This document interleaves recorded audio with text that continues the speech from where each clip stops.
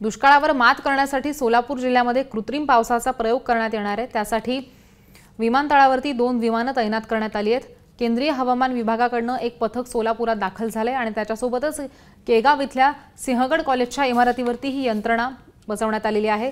जिल्ह्यामध्ये कृत्रिम पावसासाठी राज्यामध्ये औरंगाबाद, सोलापूर, नागपूर या 3 ठिकाणी कृत्रिम पावसाचे प्रयोग होणार आहेत। IITM संस्थेतर्फे भारतीय उष्णदेशीय हवामान विभाग संस्थेकडून केलेला हा प्रयोग केवळ कृत्रिम पाऊस पाडण्यासाठी नव्हे तर क्लाउड सीडिंग प्रभावी करण्यासाठी देखील करण्यात येतोय। ओंकार आडत, AM न्यूज, सोलापूर। हा व्हिडिओ तुम्हाला आवडला असेल तर लाईक, कमेंट आणि शेअर करा। सबस्क्राइब करा आमचं चॅनल आणि बेल आयकॉनवर क्लिक करा। तसंच डाउनलोड करा आमचं ॲप आणि भेट द्या आमच्या वेबसाईटला www.amnews.live वर।